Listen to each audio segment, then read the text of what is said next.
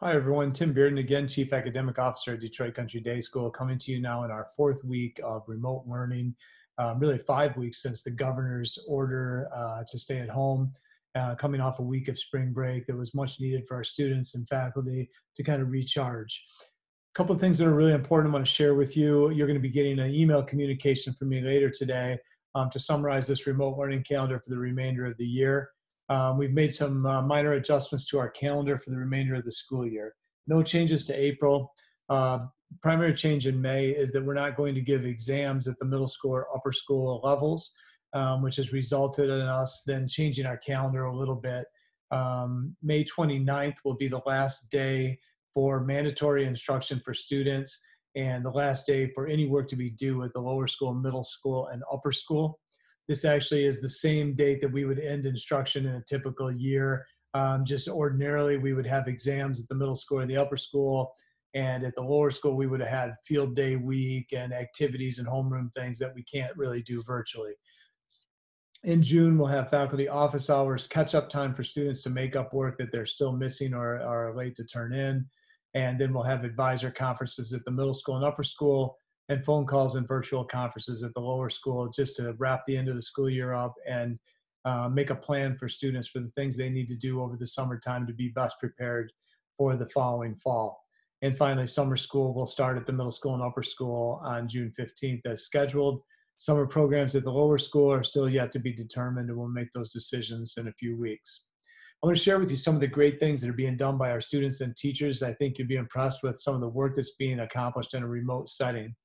This is a PK3 student at home in her workstation, an example of a Zoom call with our 3-year-olds in PK3, meeting with their teachers, seeing their classmates, their friends, a great way for them to stay connected. Even at age 3, they're able to do this. This is a PK4 STEAM assignment where students were read a story and then built a mock-up of what their cake would look like. If they could if they could bake a cake that would look like this, it would be something else. In JK, students are studying different kinds of letters, capital letters, lowercase letters, arranging words into sight words. So at JK, they're doing those things at home. Kindergartners are meeting on Zoom with their teachers and classmates, working with siblings at workstations at their home. Throughout our STEAM program, kids are continuing to do work at home using products they have in their house. Mrs. Carletto gave this assignment where students were looking at the difference between transparent, translucent, and opaque. It's an elementary school assignment where students are finding things at the home to meet all those definitions. It's a second grade writing assignment where students took a picture, brainstormed a word list, and then wrote a poem using Pick-a-Jew or Chatterpix. This is an example of music composition. This is a second grader using HookPad to demonstrate his understanding of chord progression, and he used it to compose an original song. It's a second grader. Pretty amazing work.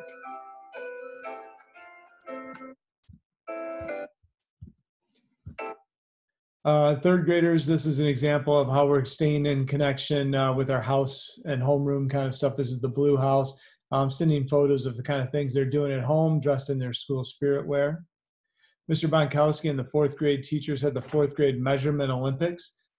So in this case, the kids designed an Olympic event, created the rules for it and the measurements that would need to be taken. And they played around with that, took the measurements, and then built a results table that allowed them to do analysis of that information.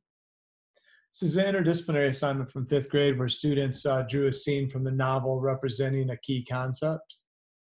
Sixth grade students wrote hyperbole poems, and then in the sixth grade history class did a project on Aboriginals. Mrs. Pohl's geometry class did the geometry in our own backyard assignment using things they have at their homes and their own geometric backyard definitions in order to create these assignments. Really cool assignment from Mr. Duras in eighth grade history, where students wrote their own primary sources around the issue of COVID-19. Its impact, its timeline, its impact on humanity, and its impact on their education. A great way for kids to understand their living history. Our specialists continue to do great stuff. This is an example of artwork done by middle school students at home and submitted via Canvas to Mrs. Kitchen and Mr. Keene.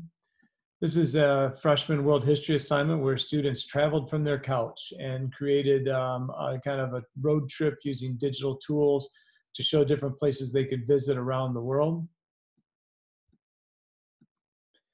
That's an example of authentic assessment at the upper school where math students taught lessons, then recorded them and shared them with their teacher to demonstrate mastery of an assignment.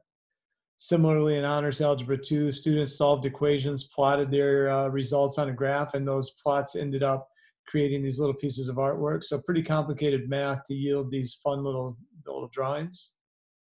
These are some great assessments from Mrs. Lamb's anatomy class where instead of a traditional test, students demonstrated their understanding of the circulatory system by creating these charts and graphic designs, or by recording a video of them giving a lesson or explanation of how it works.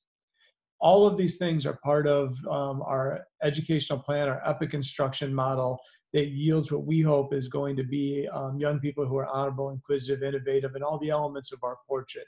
And we really are appreciative of all the efforts of our families, of our students, and particularly of our creative and innovative faculty who are just doing a fantastic job keeping our kids on track. Thank you again. We'll look for more information from me soon, and you'll get the calendar stuff in email today. We appreciate all of you.